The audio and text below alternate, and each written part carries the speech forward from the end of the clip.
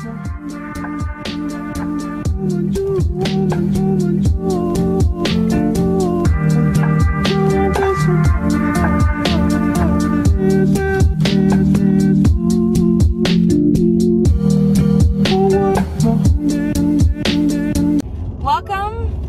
to Weaning Luxor. So this video that I'm making right now is actually like a little bit after the day. Like actually, I took him to the vet yesterday, but I'm gonna make this video, and I think this is a part of another video. I gotta check because my brain's. So I took Lux to the vet for the first time ever yesterday, and he was good. He was healthy. He had a little bit of hiccups here and there, but it's because he's a baby and he's never been exposed to stuff like that. He doesn't know. And so, but he did really good. I'm really proud of him. And then I was talking to the vet, and Luxor should have been weaned off at 4 months instead of 6. So this next baby's gonna have to be weaned off at 4 months. I'm like, okay.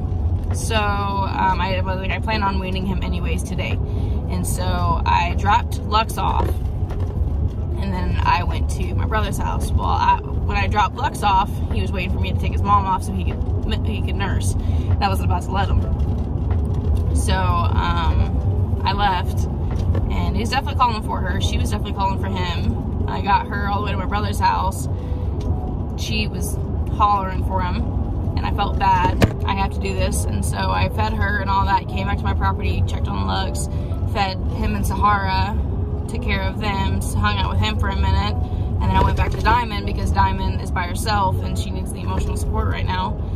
And so I hung out with her. She quieted down a lot, but I guess she was still hollering a lot when I left, which makes me feel really bad. But so I am heading back to my brother's house right now to go check on Diamond because today is day 2. Just to see how she is. I'm going to lower the amount of grain that I'm going to feed Diamond. I think I'm just going to feed her alfalfa pellets because alfalfa is hay, and hold off on the Marin Full for like a few days to try to get her to stop making much milk. I'm going to go milk her right now, get a little bit of milk out of her so she's not like full of pressure, and try to get this weaning process done over with, because once she's done making milk, I'll put her back with Lux. If she starts making milk again, I'll just separate her again. But I want him to stop nursing. So I'll show a few clips of that. But yeah, let's wean my 6-month-old foal and be stressed out about it.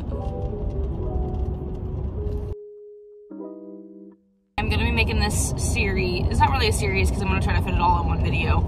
But Luxor is officially like 5 months old. He was an April 17th baby, and it is the 28th of September. So he's getting close to his 6-month mark, which means it's weaning time. So I'm in the midst of getting stuff prepared. Diamond is underweight because she's one of the mare. She's the type of mare that she puts all of her nutrients into her milk, and so no matter how much I feed her, she just continues to look like crap because all of that nutrients goes to her milk. So Luxor is still nursing, so I need to get them weaned and get them taken care of so I can get Diamond back on track.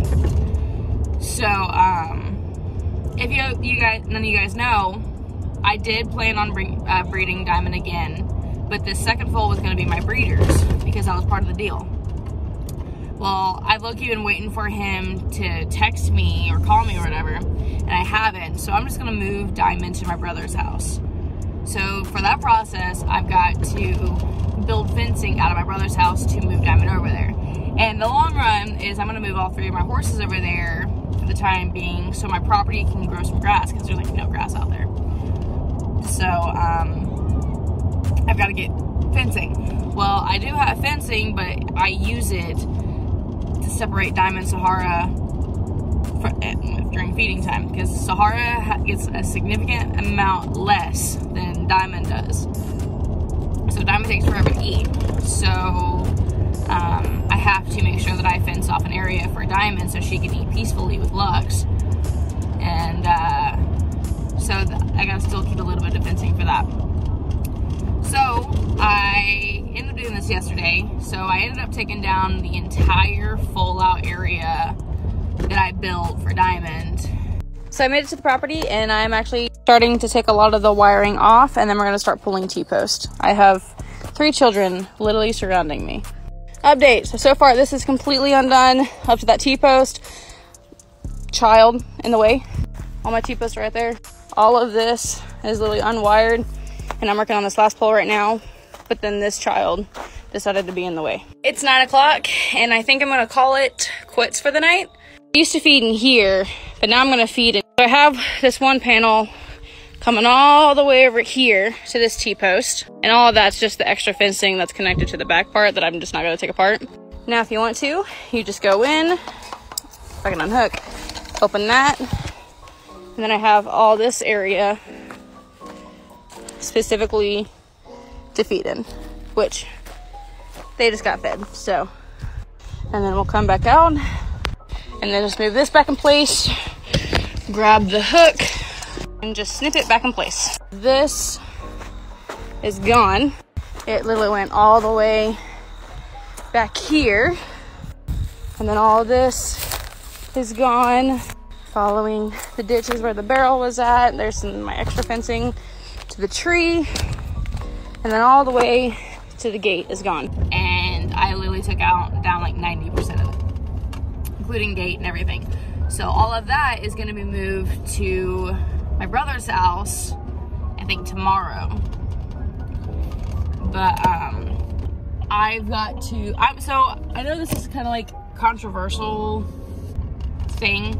So there's a lot of people, some people say you wean 4 to 6 months and you do it gradually, or you rip it off like a Band-Aid. So the gradually process, if you don't know, I don't know who watches my videos. The gradual process is you take away the mare and foal, or you separate them for like an hour, 30 minutes to an hour, and then as time goes on, you gradually increase it until you keep them separated in general. And that's to create less stress for both mare and foal. But depending on the situation, depending on your household, where your horses are at, whatever, there's also the like rip it off like a Band-Aid. So with this one, you basically just straight up clean cut, take the mare away. Simple as that.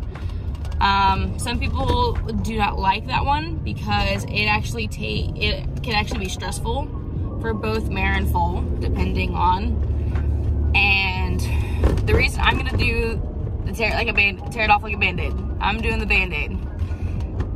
Diamond usually does her own thing all the time. I don't ever hear her call for Lux. Lux is the one that calls for her, but more than 90% of the time when I'm out there, Lux is literally hanging out with Sahara, doing his own thing. So he's eating on his own, he's drinking on his own, he's eating grass on his own. He's at that point where he does not need Diamond's milk.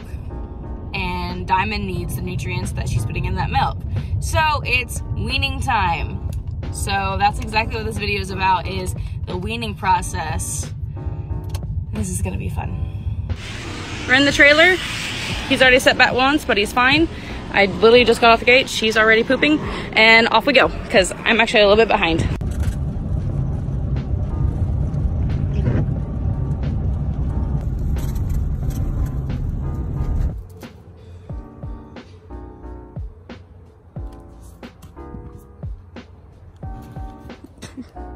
Thanks for your butt. I don't want your butt. Thanks for your butt. I don't want your butt. Scooch. Good boy. No, you're not going anywhere, psycho. So I didn't record it because I was trying to pay attention to Lux, but I'm officially heading to my brother's house with Diamond, and Lux is at my property, and he's low-key not very happy about what's happening. Diamond's somewhat not happy about what's happening, but I'm sure once I get her to my brother's house and get her some feed, she probably won't care. So I have my neighbor notified that I'm doing this, so he's gonna keep an eye on Lux for me, but we're officially weaned. We're here at my brother's house. She's eating. I'm filling up water troughs. She's gonna eat this area for a day, and then we'll move her over there. But she's basically just hanging out here so I can build a fence line on that back line. But we're officially separated.